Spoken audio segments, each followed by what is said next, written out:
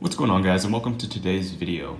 The stuff in front of me here today is mostly eye candy, and in this video I'm basically going to be going over some of the bro science behind output and also giving you guys an idea of what actually goes into my reviews. So jumping right into this, one of the most common questions I get asked about my reviews is, why don't you include beam shots in a video of yourself using the flashlights outside?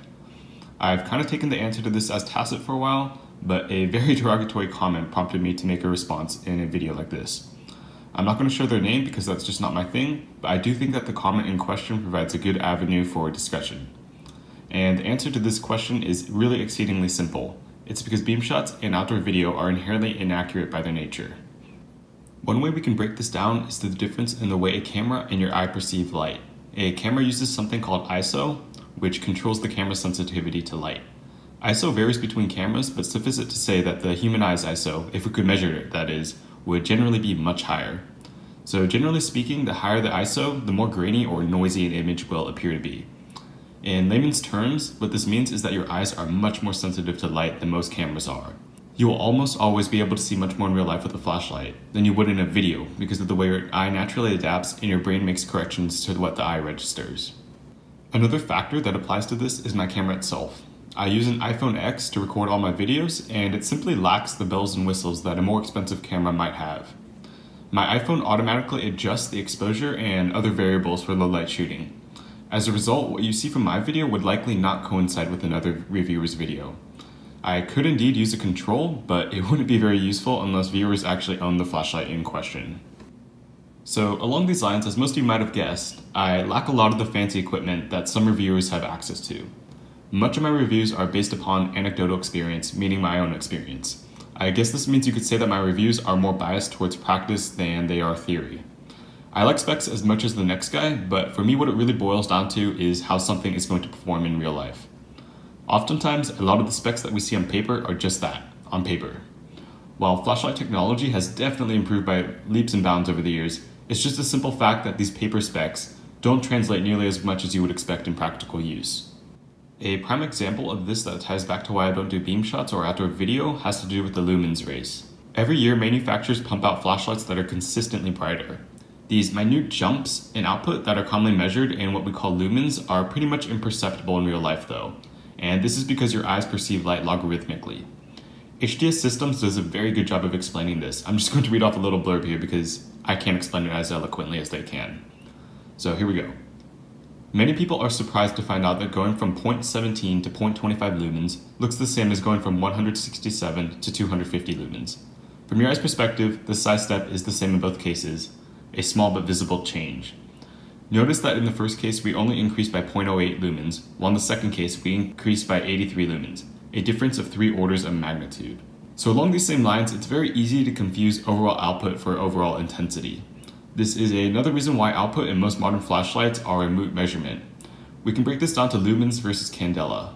If we have a circle filled with sand, you can think of lumens as all the sand in that circle. Candela, on the other hand, would be the highest point of the sand, or the peak intensity of the beam if we're talking about flashlights. Bearing these measurements in mind, you can see that it would be very easy for a 140 lumen flashlight, such as my HDS Executive, to keep up with or even be perceptibly brighter than my 500 lumen Surefire Fury, which has a wider hotspot, but more overall output measured in lumens. And what this all basically comes down to is that it takes a tremendous jump in output for your eyes to see the difference. These jumps in output, which are barely perceptible though, come at the expense of efficiency and often overdriving the LED unsafely. Like so, manufacturers effectively prey on uneducated consumers who believe that more is better. And generally more is better, but not with modern flashlights. Modern flashlights are more than bright enough, trust me. So for EDC purposes, most people will never need, emphasis on need here, more than a true couple hundred lumens. True is another key word here, as many manufacturers inflate their output numbers or just outright lie. Output over a few hundred lumens is mostly moot for EDC, and is just burning both the battery and your flashlight's lifespan.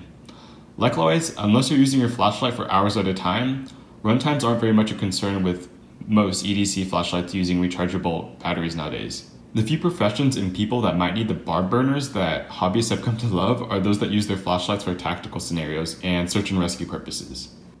Now, don't get me wrong here, I'm not saying it's wrong to chase lumens, but practically speaking, what with how far modern emitters have come, most flashlights are more than bright enough for everyday use. And a lot of times what it comes down to is quality over quantity. When I talk about quality, I am referring to the color rendering index, the color temperature of the LED, and the tint, all that good stuff. I could delve more into that, but I'd rather move on for now. And one good final reason why beam shots in outdoor video are not as helpful as you might think has to do with age. When I say age, I'm talking about literally how old you are. As you age, your eyes change dramatically, and I think this is something that seriously gets forgotten by a lot of enthusiasts. Like all muscles, the muscles that control how much light your eyes let in deteriorate as you grow older. An older person will require much more light to see adequately than would a younger person such as myself. I believe the difference between like a 50-year-old man and a 30-year-old man is like, I think the 50-year-old man needs like 3 times as much light, which is pretty ridiculous when you think about it.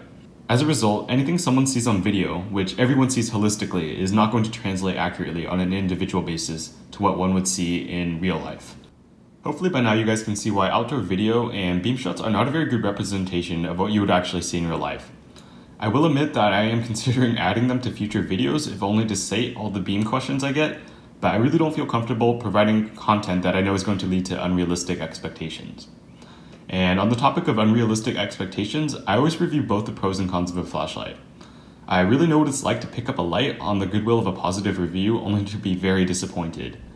With that said, having owned and used as many flashlights as I have over the years, I'm pretty confident in my ability to pick out what's good and bad about a flashlight in practical use. So while I don't condone reviewers who are sent items to promote because they need to keep their channel alive, that just isn't my thing. I've been sent offers for products to review that I've just outright disregarded because I could tell that the products were crap. And although I make these reviews in my spare time as a hobby, I have a very high standard for my work, which I hope is obvious from the edits that I add to my reviews. As always guys, thanks for watching, and I hope this explains some questions and concerns. Be sure to hit that like button and to subscribe if you haven't already as well. Peace out.